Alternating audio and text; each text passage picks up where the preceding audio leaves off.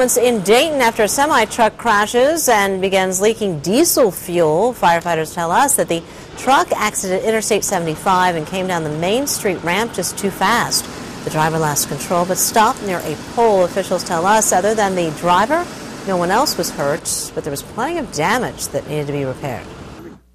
We got hazmat here to deal with help contain the diesel fuel. We have DP&L. We do have electricity on this pole we're concerned about, maybe charging the semi. So we have DP&L, we have a sewer, City of Dayton Sewer Department notified, and